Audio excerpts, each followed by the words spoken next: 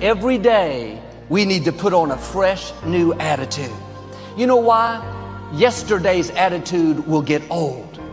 If you don't start afresh and anew, then you'll bring all the negative from yesterday into today. You need to do something to get your day started right. I mean, if you're not a person who can manage, a long time, then take 5 minutes or 3 minutes or something. I don't know, lock yourself in the bathroom and pray for 5 minutes. But just, God, help me. Help me. I want to put on love. I want to go out of my house today and treat people right. I've got problems, God, and they tend to make me cranky. Don't let me take them out on other people. Make a plan to go out and behave yourself. Every morning when you wake up, you need to say, Father, thank you for this day. Thank you that you woke me up. Thank you that you gave me air to breathe. Thank you that you surrounded me with favor. I'm grateful to be alive. I'm grateful for my family. I'm grateful for opportunities. Lord, I'm going to live this day to the full. That's putting on a fresh, new attitude. You wipe the slate clean. You let go of yesterday's disappointments, what didn't work out. You get your mind going in the right direction. I'm going to see the good today.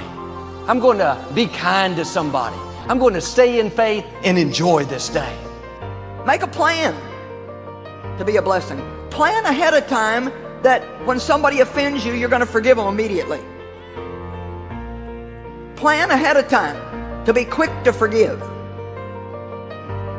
Plan ahead of time to give things away, to compliment people, to encourage people. Just get up in the morning and think, okay, Lord, here's my goal today. Everywhere that I go, I don't know how many people I'll see today, maybe 15, 20, 25, but every single person I see, I want to say a little something to them that will make them feel a little bit better than they were before I got there.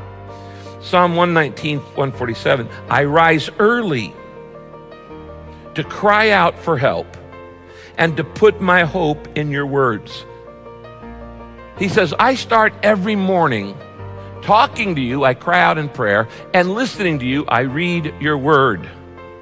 He says, I start my day with hope. Are you starting your day with hope or with despair? At some point, we have to look in the mirror and say, maybe I'm the one that needs to change. Maybe I've developed a habit of seeing what's wrong rather than what's right.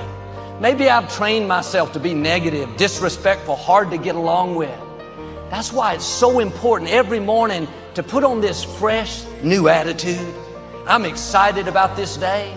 I don't have to go to work. I get to go to work. I'm grateful for this job. I'm not focusing on what's wrong. Lord, I want to thank you for what's right in my life. Hey, Jesus died for us so we can have a great life, church. I want you to have the very best life that you can have. And there's a lot of lost people out there that don't know Christ, so let's get out in the world and be a living message to them. Let's preach at all times and only use words when it's necessary. Let's let our attitude and our actions do the preaching. You know, you can argue with words, but you cannot argue with consistent action. This day is a gift from God. It is filled with possibilities, new ideas, new friendships. Mercy is kindness, and kindness is mercy. And boy, we love the mercy of God, don't we? Oh my gosh, mercy is so amazing. That we can do things wrong and God just forgives us. That He never shuts us out of His life because we didn't do everything exactly the way He wanted it done. His mercy's new every day, every morning. And I figure that He makes a new batch every day because I used up all of yesterday's. Some of you need to get up, and this is why it's so important to get up in the morning and spend some time with God.